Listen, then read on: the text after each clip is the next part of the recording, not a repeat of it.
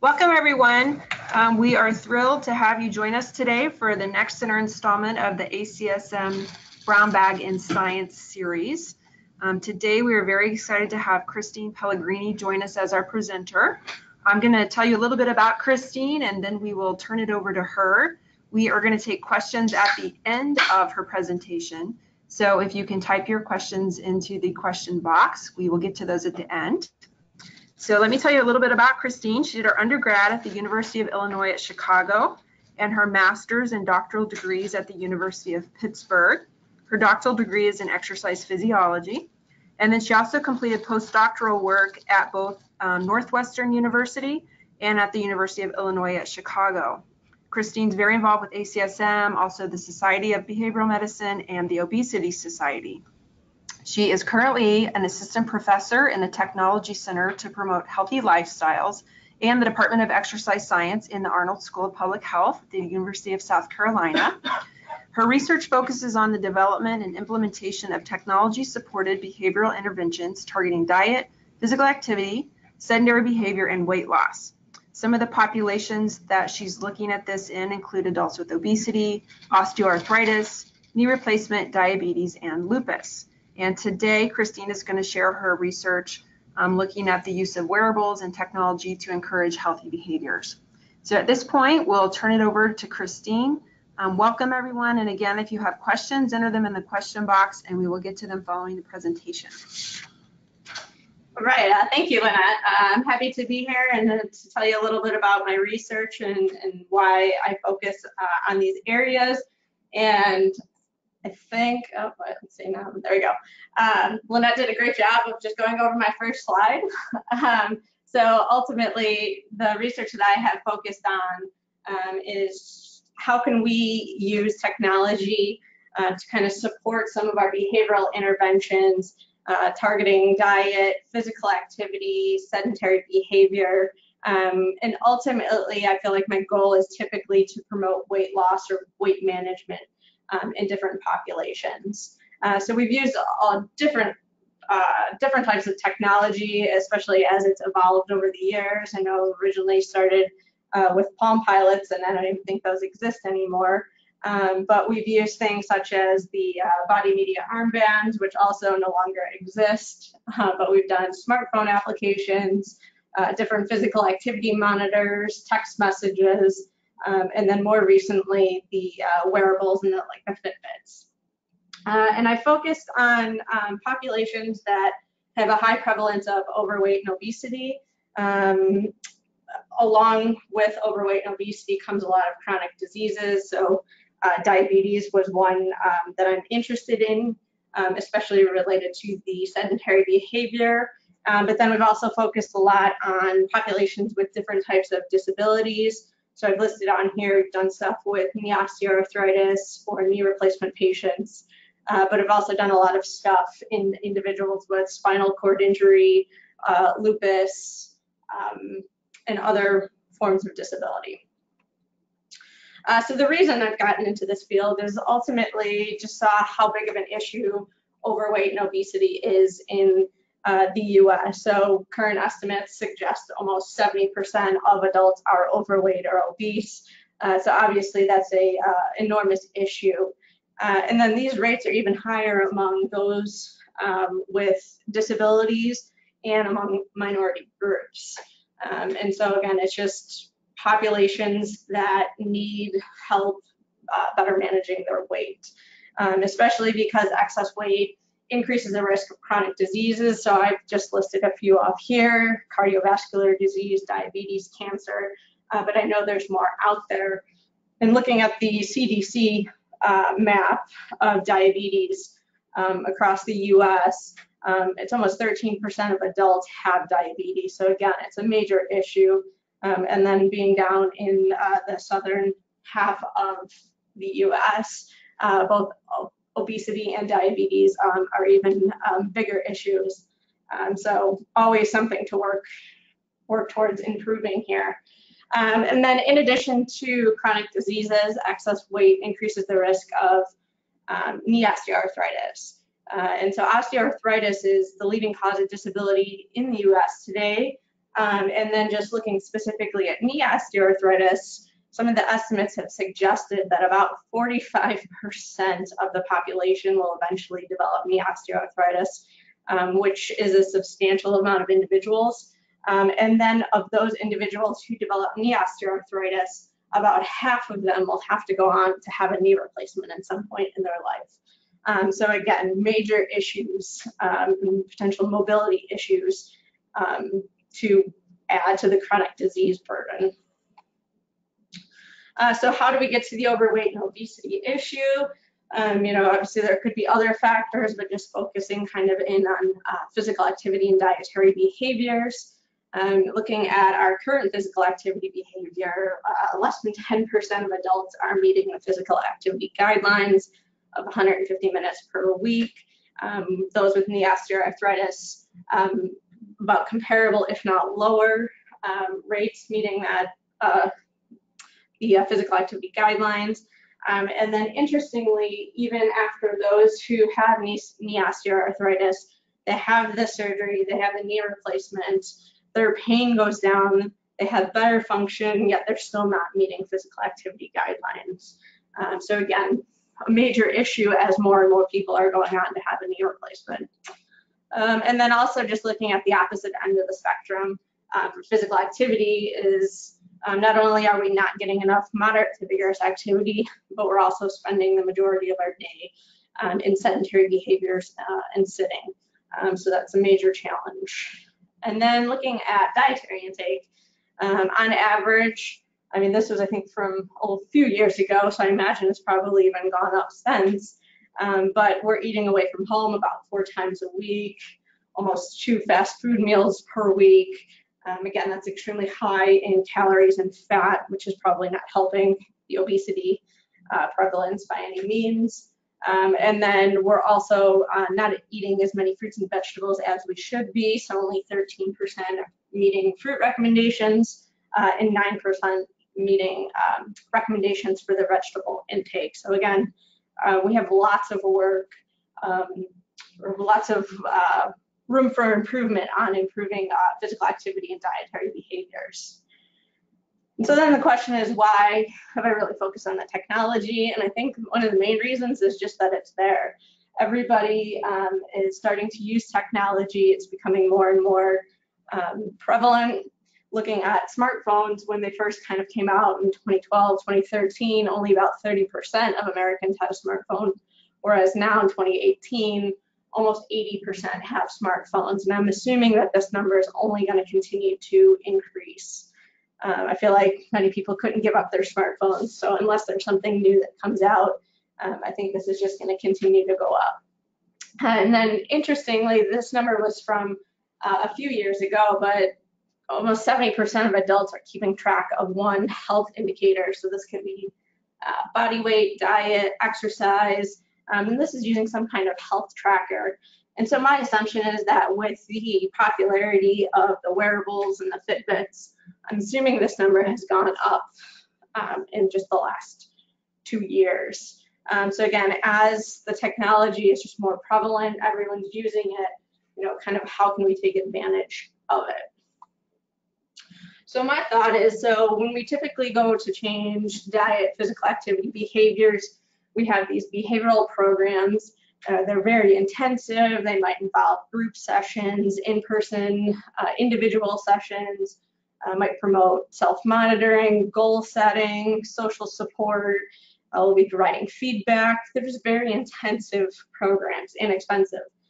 So kind of my thought process is that if we can kind of take these programs and somehow we use the technology to deliver these interventions or make some of these other tasks easier, and let's see if we can do that, especially if it's technologies that people already have. So just some of the studies, I just picked a couple of the research studies that I've conducted that appear to have promising results. So I just wanted to kind of introduce some of that to you. So the first one was our weight loss program, where we had 3 different groups. One was just our standard weight loss intervention, where they met in person. over the 6-month period of time. We had another group that they came in for the regular groups, but then we gave them the technology. So we gave them a body media armband, access to the website to track their diet and activity. And then we had one group where we just gave them the technology and we didn't give them any type of group support or education. And what we found is that the tech-based programs weren't that much different than our standard programs. And then adding the technology didn't necessarily add all as much as we had thought it might. So kind of the idea that here we are just giving people this technology and they're losing 6 to 8% of their body weight, it shows pretty promising. Why would we give them a full expensive in-person program in addition to the technology if we could just give them the technology and they could still get a pretty good weight loss out of it? So this kind of showed me the potential of technology. Unfortunately, like I mentioned before, the body media armbands don't exist anymore, but again, still the idea that the technology could help reduce the costs or kind of replace some of the in-person programs. The second study I wanted to highlight was our NEAT study. So this was an intervention in which we were trying to reduce sedentary time in adults with diabetes. So at the time we had, there's a little picture on there of our Shimmer accelerometer. So when we did this, this was the only physical activity monitor that had the capability to wirelessly transmit to a smartphone application. Obviously, a lot of things have changed since then, but at the time, this was the only thing that was available. So what we did is we had participants wear this physical activity monitor around their waist, and then it would detect 20 minutes of sedentary time. And once that was detected, it would send a message to the smartphone application to prompt the individual to get up and move for at least a few minutes. And so what we had, participants with diabetes, we had them wearing the physical activity monitor and use the app for a month, and we decreased their sedentary time by about 8%. So I thought that was pretty promising as well. And then the third study I just wanted to highlight was some of our more recent study, and we were working with knee replacement patients, trying to help them better manage their weight. So what we did is we developed a technology intervention that was developed specifically to address some of the barriers and the needs of the knee replacement patients. And then the technologies that we used in the intervention included Fitbits and text messages. And then we compared programs that started either before patients had the knee replacement, or we had them start at 12 weeks after surgery. So in the figure, our PACE group was the one who started before surgery, and then our delayed PACE was those who started after surgery. And what we found is that between before surgery to 12 weeks, both groups, regardless of if they were in the weight loss program, was losing weight. And this was just as a mere fact that they had the surgery, they're in extreme pain, they're on painkillers, they have reduced appetite. So even though they really can't move much, just they weren't able to be out in the world, probably not eating as many fast food or going out to restaurants because they just couldn't. And so that seemed promising. I guess a kind of a free weight loss program tied onto this knee replacement surgery. But then what we saw is at 12 weeks, when we stopped our intervention with our PACE group, their weight loss halted. Whereas in our delayed group, when we started the intervention at 12 weeks, they continued to lose. And so by the end of the intervention at 26 weeks after surgery, we had produced about an 8% weight loss in those patients in the delayed group. So I think this was really interesting because it was in an older population. So some of our other studies, kind of more middle-aged or younger adults, whereas the patients with the knee replacement, it was an older population. So it was just nice to see that we could use Fitbits, text messages, Most of them had smartphones, were very familiar using websites, and just overall it showed that older adults even could be using some of this technology. So now in terms of the future of our behavioral programs, I think the biggest thing is unless some magic pill is developed, I don't think that we're going to be seeing any type of major changes or decreases in the prevalence of overweight and obesity or chronic diseases, or even some of the osteoarthritis or musculoskeletal issues. And so I think regardless of your position, where you're at, even what populations you're working with, I feel like everyone is going to be faced either themselves, they're going to know somebody in their family, they're going to work with somebody who is experiencing some of these health issues. And so I just feel like they're going to be extremely prevalent for anyone, regardless of where they're at. And then I think this is true, especially with our aging population. I think the life expectancy to date is about 78 years old. So as people are kind of living longer, there's more opportunities to experience these health issues, especially if we can do a better job of maintaining independence and physical function. People are going to be out and about more, and we're going to be running into these individuals as well as ourselves as we continue to age. So I think we're going to continue to need these different behavioral programs, just helping to improve physical activity, improve diet, and again, promote better quality of life and independence long term. And then in terms of technology, technology use is just only going to go up. I mean, it might not be smartphones in a few years. It's probably going to be some crazy new technology.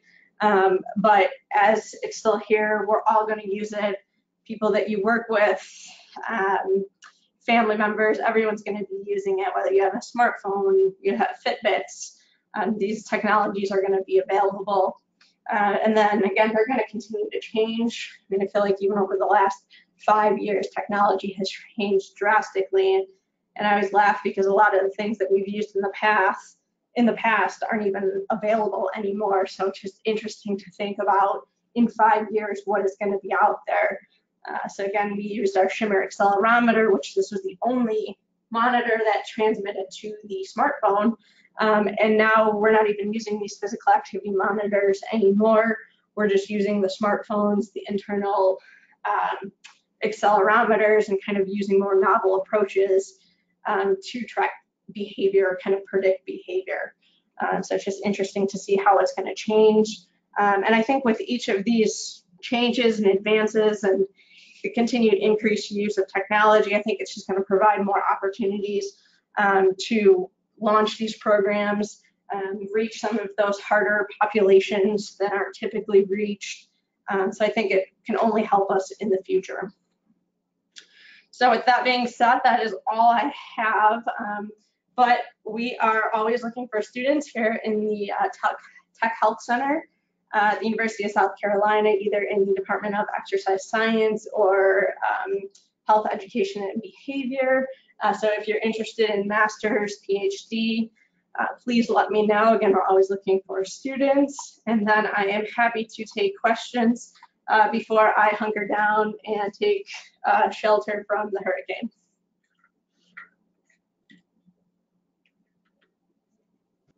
All right, thank you, Christine. That was a great presentation and a really helpful overview of the work that you're doing. We're going to take some questions at this time, and we are going to start with a question from one of our staff members who is here in the national office with us. Hi, this is Robin Stewart. I'm wondering if, based on your research, are there any commercially available apps that you either have used in your work and or would recommend to people that are working with some of the populations that you've mentioned?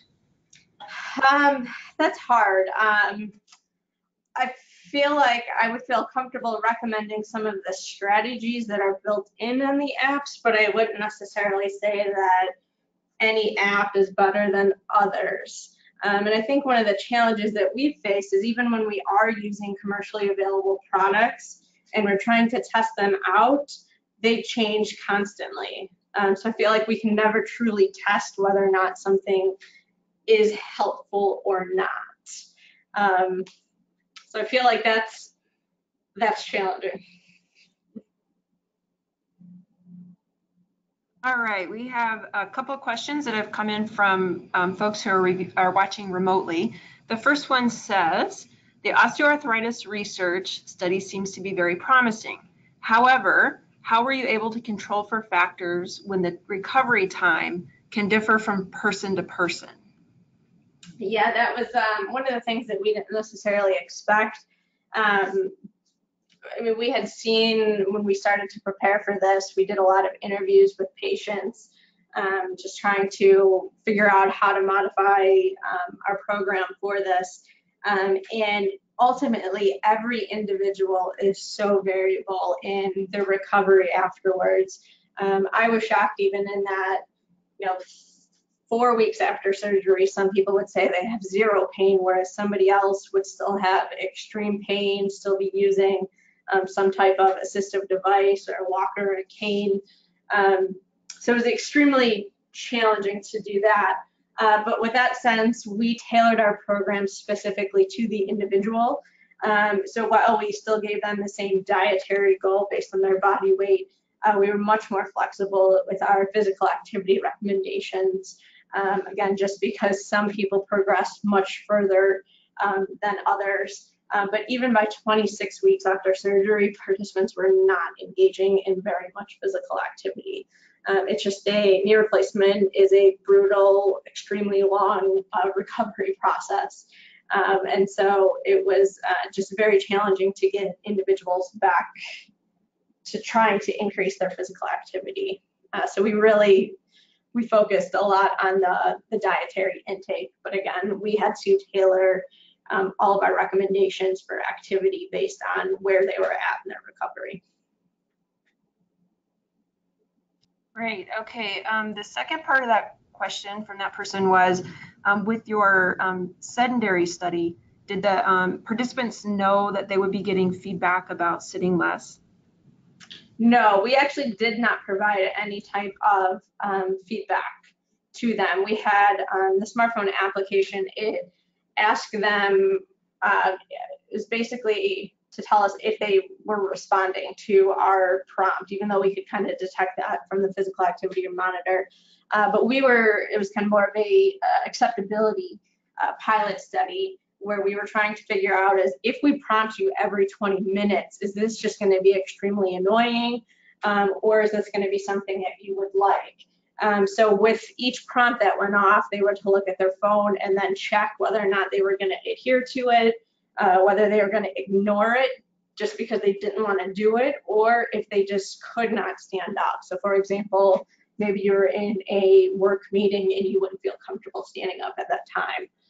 And then we also had the ability to extend it. So if the 20 minutes was too quick, would they want to extend it another 15, 20 minutes before they would receive another prompt? So they had that option as well. Great. Okay. And another question that's come in, one of our viewers is wondering if you've looked at cost effectiveness with any of your remote technology studies. No, we have not to date. A lot of them with the technology seems to be smaller, more feasibility type studies. However, I am putting in one of my grants, hopefully going in soon, has a very large cost-effective piece in there. So hopefully we can examine that. But it's challenging with the technology constantly evolving. What can we focus on? So we're trying to focus more on the actual behavior changes rather than what technology that we're using to deliver or implement the program. Great. So the next question is, could you elaborate on the challenges of using wearables with the oldest people within your samples? There's always challenges, even if they're not older. I feel like the specific issues that I feel like were a little bit more common with the older adults was the type of Fitbit and the clasp or how you put the wearable on seemed to be more of an issue for older adults. So some of the, I guess the lower end or earlier versions of the Fitbits you had to snap them on, whereas some of the higher end ones, or even just the way they're kind of transitioning, are more like watches. And so the snapping ones, a lot of the older adults had issues with that. But kind of once they broke it in, it seemed to be a little bit easier. But now if we have the budgets and we can, I always try to go towards the monitors that are like watches. Getting just easier for participants to put them on.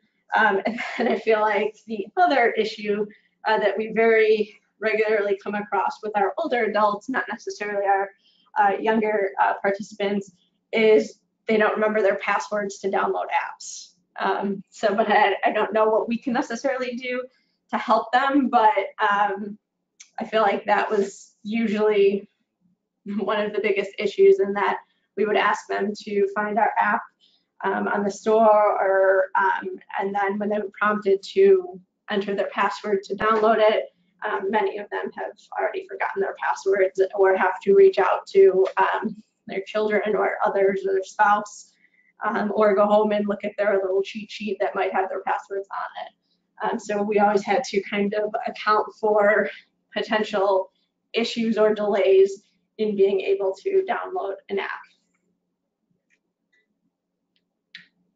Okay, here's another question from someone who's watching remotely. Does sedentary behavior in your study consider standing? Does it consider heart rate change if an individual is sitting while exercising, such as exercise on a sedentary, or I'm sorry, yeah, on a sedentary bike, or an ergometer type bike? Yeah. So our previous technology, we had we didn't test this out, but just from our usability tests, it was able to kind of distinguish between sitting and standing, just in the mere fact that we could see the transition when you were looking at the different axes on the accelerometer. We could kind of detect that transition from sitting to standing. But again, I don't know if that would necessarily be possible in some of our older adults who might transition more slowly going from sitting to standing, so that might not be as possible.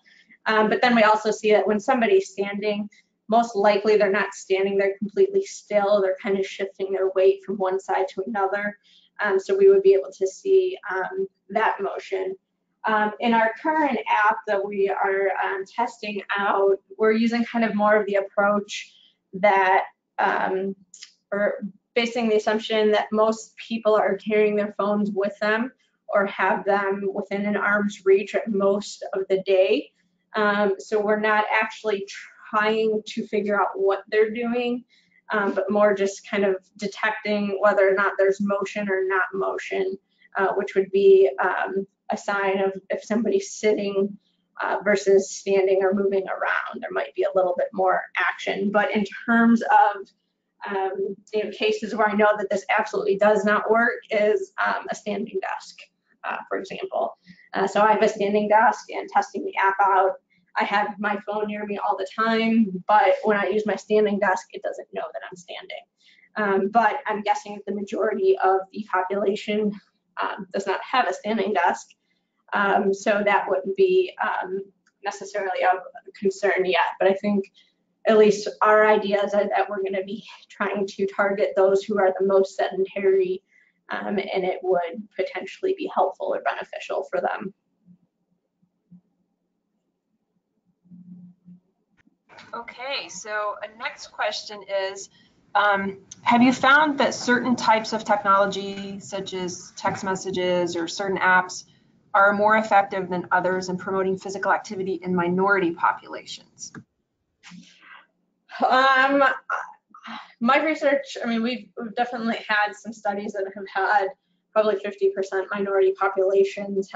However, we haven't done extensive analyses or looked at differences in those groups, or compared minority to non-minority populations. And I'm also not familiar with any research that suggests that.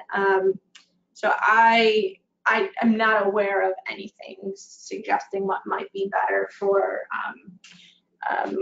populations or minority populations. I guess my initial thought is that similar to any other population, it's going to be very specific to the individual. So I feel like any way that you can tailor your options or programs so that they're flexible and could accommodate different preferences or issues, I think that would be the best route to go. Great, thank you. We have another question from one of our staff members.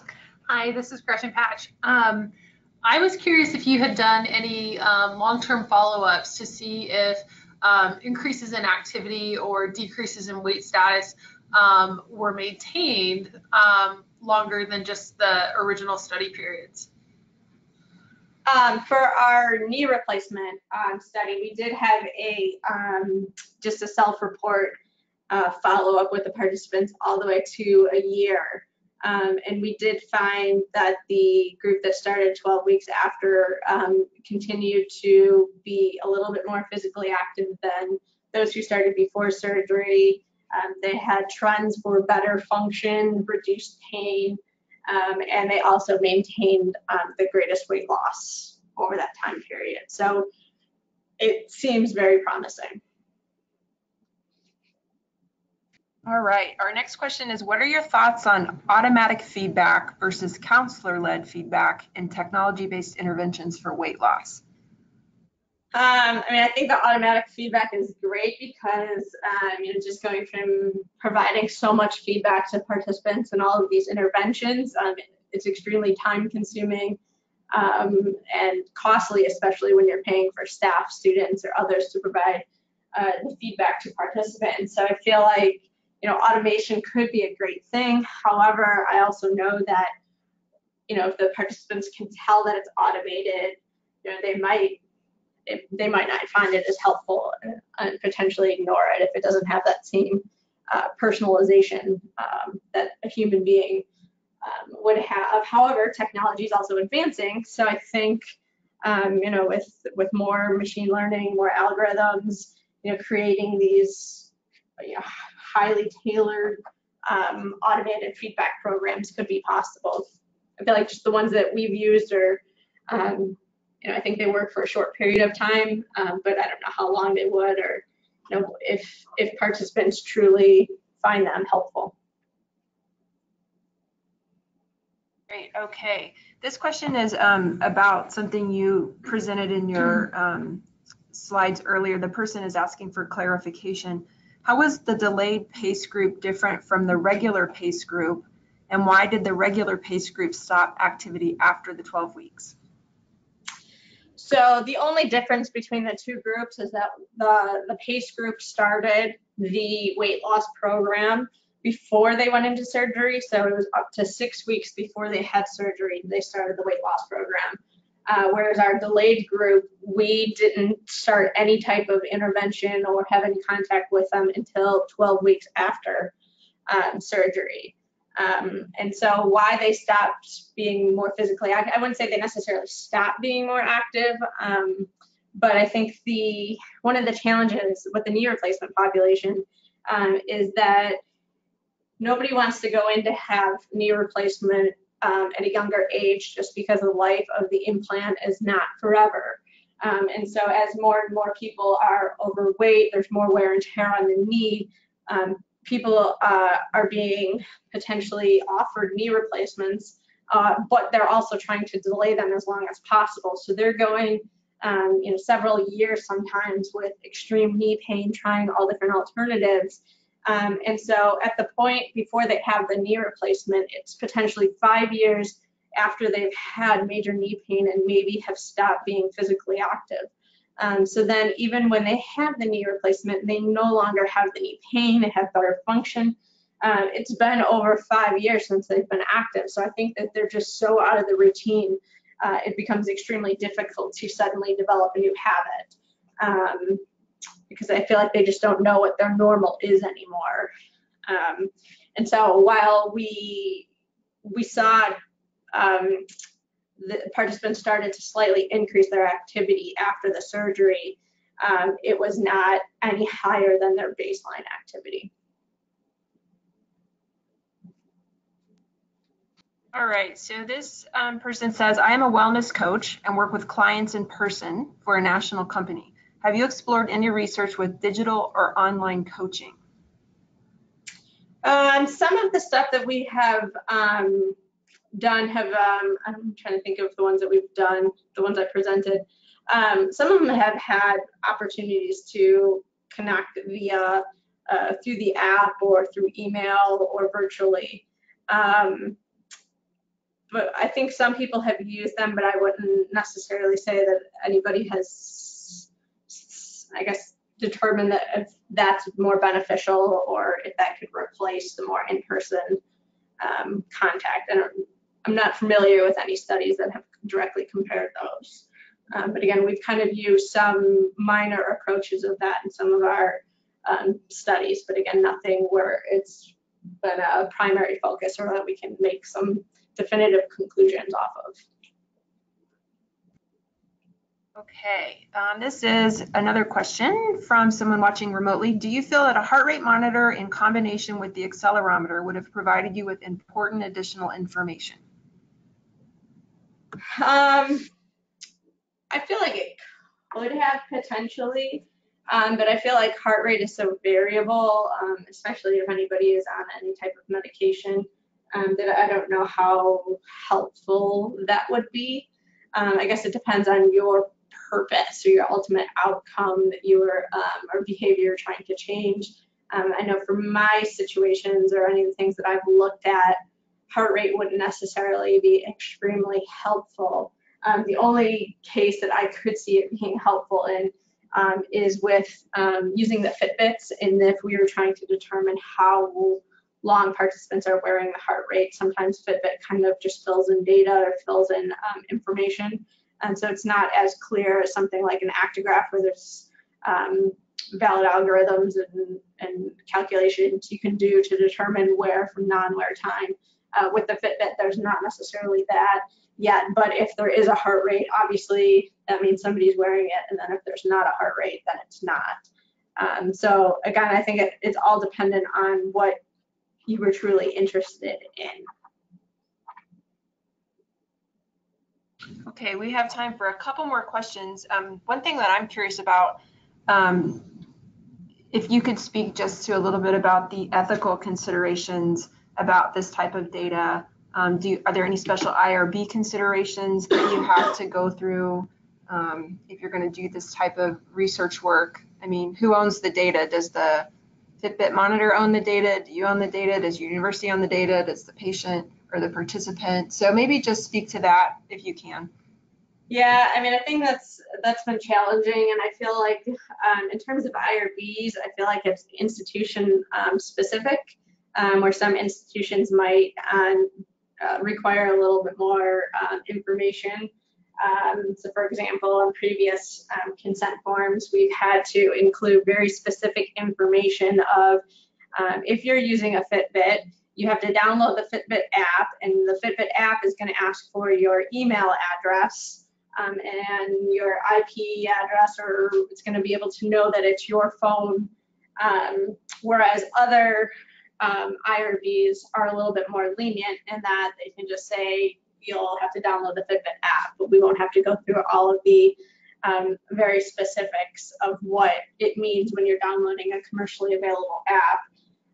And then typically if we are collecting data, so for example, Fitbit has an open API, so programmers can go in and kind of build websites or apps or programs that can kind of pull participants' Fitbit data. There's also commercially available things like Fitabates that can do the same thing. So the only problem with that, or I wouldn't say it's a problem, but you have to have the participants' approval to get that information. So it's not like you can just kind of secretly use the API and start pulling random people's information. That user has to go in and approve access to that information, and then they can very explicitly say what information you can access, so whether that's being weight or physical activity or your friend or what but they can again indicate what they'll share with you. But I have found that it's very institutional specific on what the different requirements are. Okay, if you're a health and fitness professional working with clients, do you feel like these technology study findings are sort of robust enough that, let's say you're a personal trainer, would you consider recommending to a client that they invest money in purchasing some sort of technology, or do you think the research is too early to make that sort of determination? I mean, I would definitely lean towards that the research is not there yet. Today I showed you the promising results, but there are also many studies that we've done where the results were not in favor of using the technology. So for example, we did one weight loss program where we had some using paper, and then we had others who used a smartphone application and a physical activity monitor, and we found that those who were just using paper lost more weight than those who had all of the fancy technology. So obviously there could be a lot of other factors going on. It was older technology, but again, you know, that those results were not in favor of the technology. So I feel like it's very specific on what you think you want your clients to be doing. And if they're doing absolutely nothing, you know, maybe a Fitbit or something could be helpful.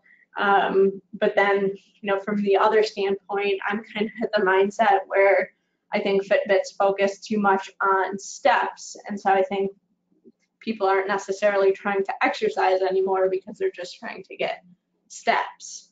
But we know that there's evidence that engaging in moderate to vigorous activity is helpful.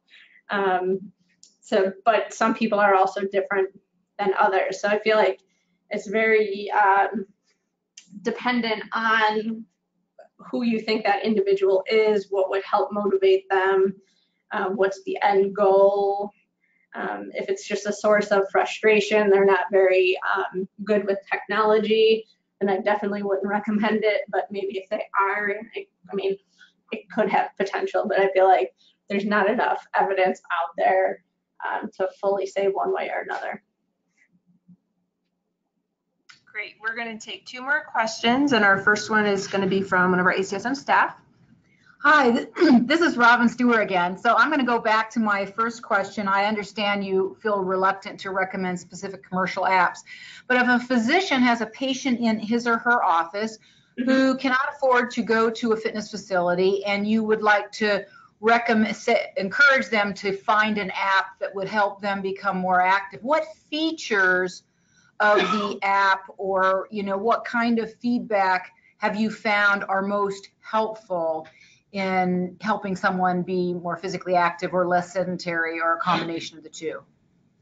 I mean, I feel like the biggest one I would probably promote is just the self-tracking or the self-monitoring of the activity. I mean, similar to diet, we know that those who track their diet more frequently are better at weight loss or weight management. And so I think for physical activity, I could see that being the same. But again, I think there's also just big confusions in terms of active self-monitoring, where you're actually writing something down. Like, I just went for a walk for 10 minutes versus wearing a Fitbit and it automatically doing itself. So I think there's differences in there, but I feel like self-monitoring and goal setting would probably be the top 2 strategies or features that I would look for in an app. Great. And our final question is, if you are working in this space, or you're interested in doing research using technology for behavior change, are there grant funding or foundation research opportunities that you would recommend? I guess basically, are there certain places you would recommend folks look for funding if they're doing or wanting to do research in this area? No, I feel like there's not any one opportunity that would be better than another. I feel like there's a lot of foundational, even ACSM has some grant mechanisms that I'm assuming would be appropriate for any type of technology-based work. NIH, I know, is funding a lot of tech-based studies. So I think that, and there's probably a lot of options. It's probably just looking for that best fit for whatever you're trying to specifically examine in your study. But I think there's a lot of outlets. So basically, wherever you're not applying for funding, right? Yeah, definitely. I can tell you which cycles, what mechanisms, and then when not to. Sorry, we couldn't resist. All right, with that, we're going to wrap up. We want to remind everyone that on the screen in the upper left corner is Christine's contact information. She welcomes those of you that have questions about the University of South Carolina's graduate programs or the TecHealth Center in general. So her contact information is there. Really thank you for your time today, Christine. This has been really interesting. And with that, the ACSM staff are going to end with a big round of applause for Christine, and we'll say goodbye to the rest of you. All right, thanks.